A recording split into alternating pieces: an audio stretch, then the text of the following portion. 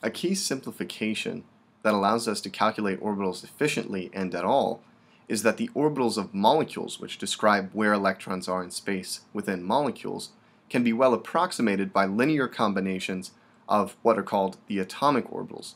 Atomic orbitals are essentially solutions to the atomic problem, which specifies a single nucleus with protons and neutrons at the center and electrons moving around the nucleus. And the problem asks the question, where are those electrons located in space and what are their energies? Since the atomic orbitals form the building blocks of larger, more useful molecular orbitals, we need to understand those before we can really get to the heart of molecular orbital theory. That's what we'll do in this video. To the organic chemist, the molecule hexane is one of the simplest and most common organic hydrocarbons.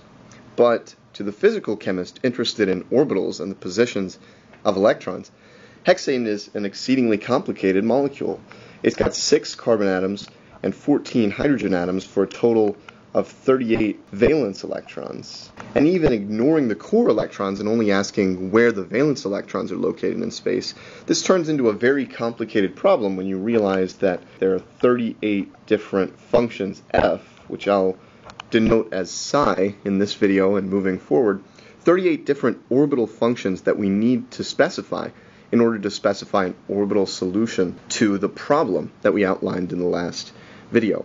Finding these functions de novo is impossible for a human and even extremely difficult for a computer.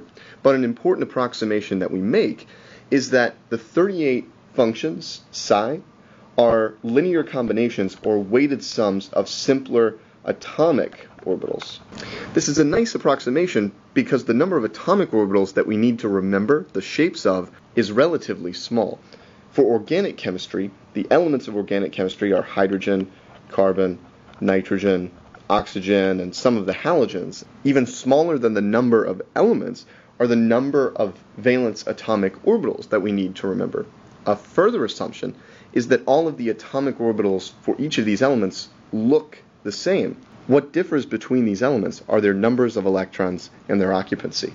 In this video, I want to look at the atomic orbitals in terms of their energies and shapes, and in the next video we'll talk about how the atomic orbitals combine with one another to form molecular orbitals. So across the second row of the periodic table is where we find the majority of the organic elements, carbon, nitrogen, oxygen, for example. There are 5 valence atomic orbitals that are most interesting to us in organic chemistry. The 1s level, which is the lowest energy or most stable level, the 2s level, and then the 3 so-called degenerate or equal energy 2p levels, and we denote these with labels to indicate their directions in space, as you'll see shortly, x, y, and z. So these are the relative orbital energies. 1s is the lowest, 2s in the middle, 2p's are the highest. What do the shapes look like? Well, the 1s and 2s orbitals are quite easy to remember. They're just spherical. The atom is located at the center, and in the 2s orbital, there's actually a little slice of a node in the middle, and so we see a region of opposite shading in the middle and another larger region on the outside. The 2p orbitals look a little more complex, and each of these includes a region of no electron density at all, what we call a node, at the position of the nucleus. The 2p orbitals point in the x, y, and z directions, and they look something like dumbbells. So if we establish our axes, the px orbital is aligned along that x-axis, like so, with one of the lobes of the dumbbell being shaded, meaning having one sign of that probability function, and the other being unshaded.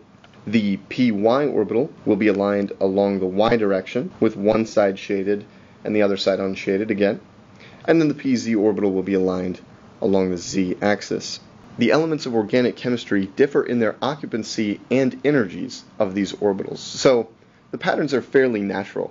As we increase the atomic number of the element, we increase the occupancy within these orbitals. So for hydrogen, hydrogen brings a single 1s electron to the table.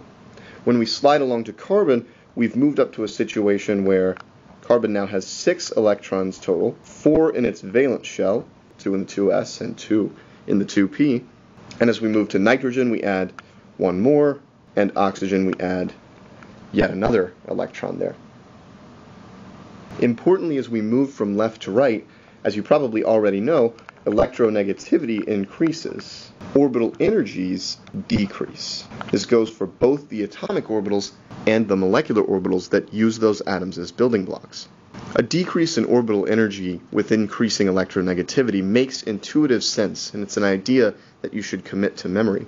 As orbital energies go down, the orbital becomes more stable, the electrons less likely to react and more tightly held by the nucleus.